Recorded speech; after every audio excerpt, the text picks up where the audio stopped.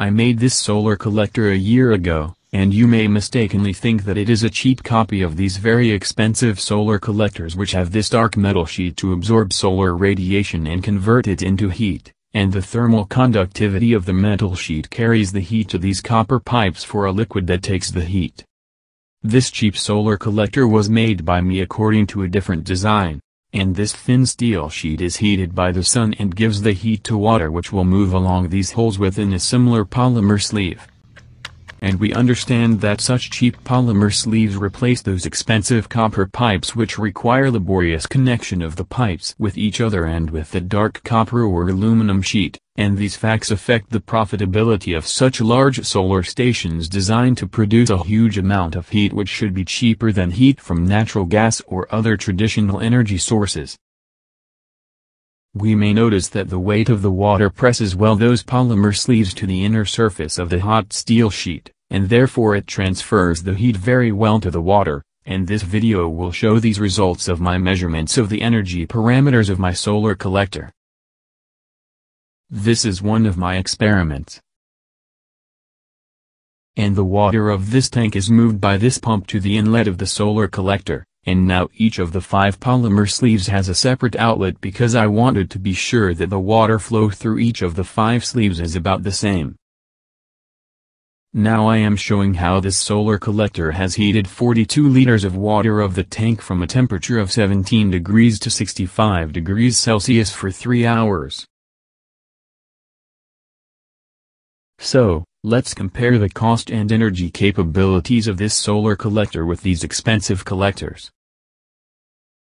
These are my costs of materials for the collector, and we can calculate that it is about $12 per square meter, and this is approximately 10 times cheaper than these flat-plate solar collectors. However, we understand that these costs do not take into account the salaries of workers, and this is the minimum version of the collector. Similar to the way the minimal version of Tesla Model 3 has a price of $35,000, but we know that usually Model 3 sells for $40, $50 or more $1,000, and the minimum version of our solar collector is the following. We see that the body of my solar collector consists of expanded polystyrene and wooden battens. However, I think that many of you may offer a large number of other versions of the collector body with mineral wool and metal or polymer sheets, or thin sheets of wood-based. In addition, this thin steel sheet of the minimum version is coated with cheap black paint and not with a selective coating. These upper and lower walls of the minimum version of my collector are wooden boards with primitive fixation on the collector body. And these are sheets of ordinary cheap glass, and their primitive fixation and sealing of their joints will be described at the end of this video. These wooden parts fix the collector on the ground. However, we understand that more expensive versions of the collector can replace these wooden stakes with more reliable structures based on concrete or steel. Now I am showing the construction of a large solar station with expensive flat-plate solar collectors, and this is the work of the Danish company Ark and Sunmark, which constructs solar stations is radically cheaper than its competitors, and therefore this company is the world leader. And it constructed almost all the large solar thermal stations, including this station to produce heat for a copper plant in Chile and this station for district heating of the Danish city of Silkeborg. We see workers installing large solar collectors on small steel columns, and then adjacent collectors connect with each other, and the edges of a collector row are connected to large pipes for heat transfer agent.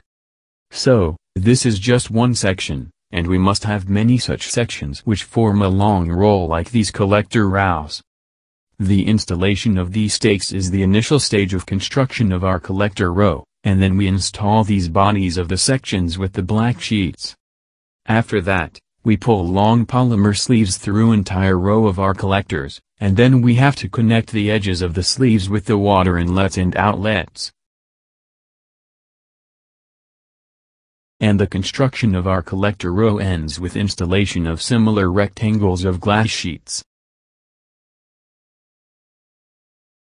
I once tested heat production of this minimum version of my solar collector, and this is the results of my measurements of its energy parameters, although my calculations for its heat production use these degraded parameters which take into account the impact of dirt, snow and aging of the collector, and one of my old videos described how these energy parameters are used to predict the thermal capacity of a solar collector and its heat production.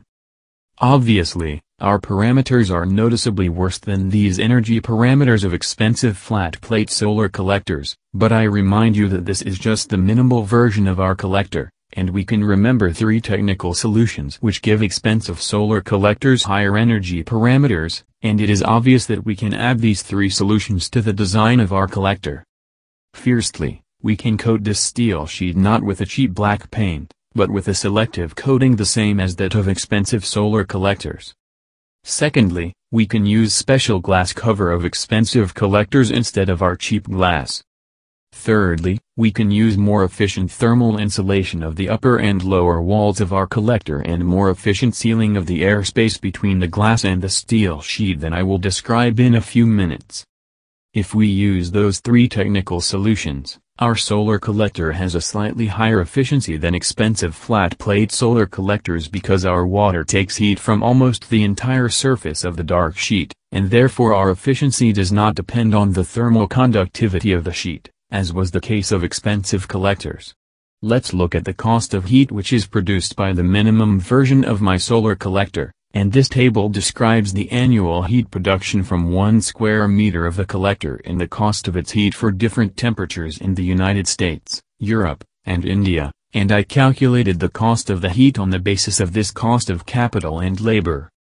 These are the cases when the cost of our solar heat is approximately 1.5 times cheaper than the cost of heat from natural gas, and we see that they correspond to the water temperatures of 75 or 95 degrees Celsius. However, a decrease in the water temperature significantly increases the annual production of our heat, and therefore its cost decreases, and these are the cases when our solar heat is about 6 times cheaper than heat from natural gas. I remind you that these results correspond to the minimum version of my solar collector, and perhaps you will be able to change the design of the collector so that the cost of heat will decrease due to a more optimal compromise between the annual heat production of the collector, its construction cost and its lifespan. This is an example of calculating the cost of our heat, but it is obvious that it will be true if our spending money and time reaches these targets. We can notice that I have already increased the cost of materials for the collector because later I will recommend the use of more expensive polymer sleeves. This target will be mentioned at the end of this video. This is one of my experiments, and we can notice that now the water does not circulate through my solar collector, but I filled those sleeves of the collector with about 15 liters of water this morning, and we see that the sun has already heated the water to about 95 degrees Celsius. And now the ambient temperature is 3 degrees Celsius above zero, and shadows tell us that now the sun's rays fall on the plane of the collector at an angle of about 20 degrees because the noon was more than an hour ago.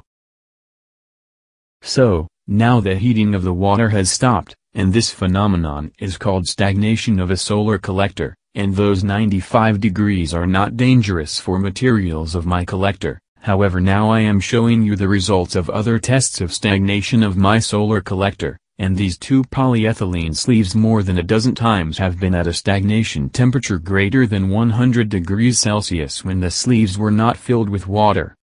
We see that the high temperature melted polyethylene of the sleeves, and they stuck to the hot steel sheet, and it is clear to everyone that further operation of these two sleeves is impossible. However, I remind you that these sleeves are made of low-density polyethylene with a melting point of about 110 degrees Celsius, but high-density polyethylene, polypropylene, mylar, rubber, Teflon and many other polymers have a higher melting point.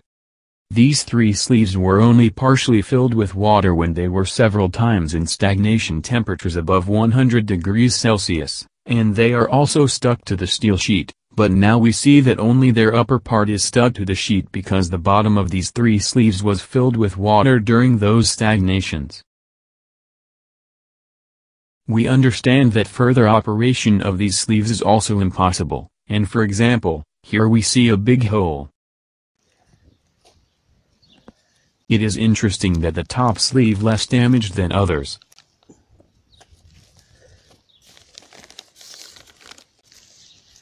And now we see that it is still watertight because it has no damage.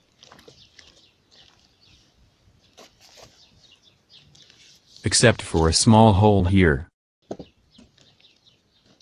Let's look at the results of this testing when my solar collector had this position during 2 months, under transparent polyethylene film, without water circulation, but its sleeves were filled with water.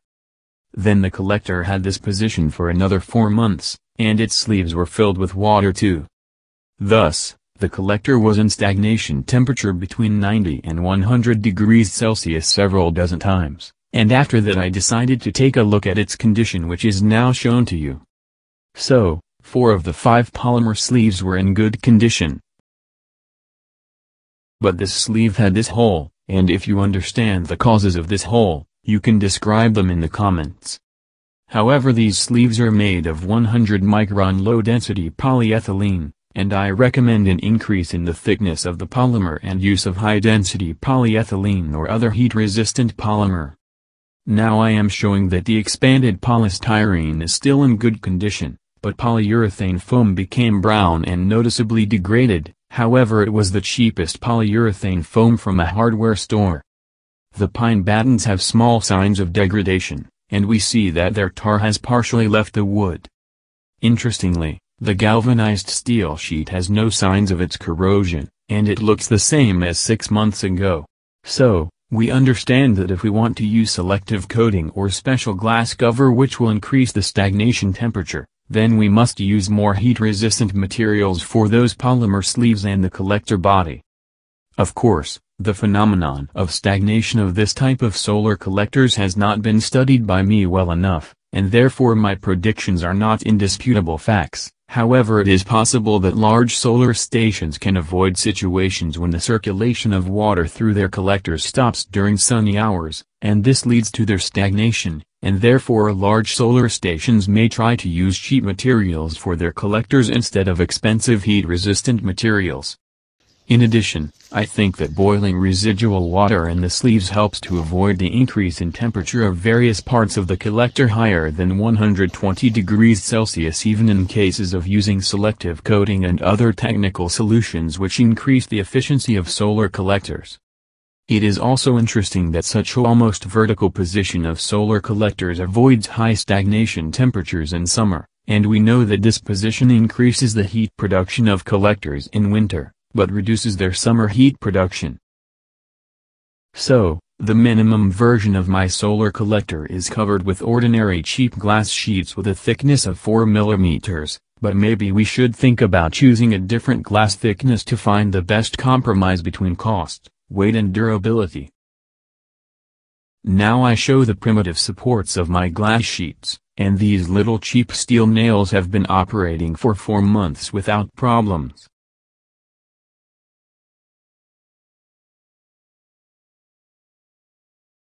This is a cheap cord from a hardware store at a price of 40 cents for every meter of double cord, and it seals the edges of the glass sheets. And now I show an interesting phenomenon when the high temperature leads to the fact that the cord sticks to the glass. We see that the top of my glass sheets is not fixed, and the weight of the glass is sufficient to counteract strong winds. This upper wall of the collector protects against penetration of rainwater under the glass. Such walls should be at the edges of collector rows, and they also have this cord for the sealing.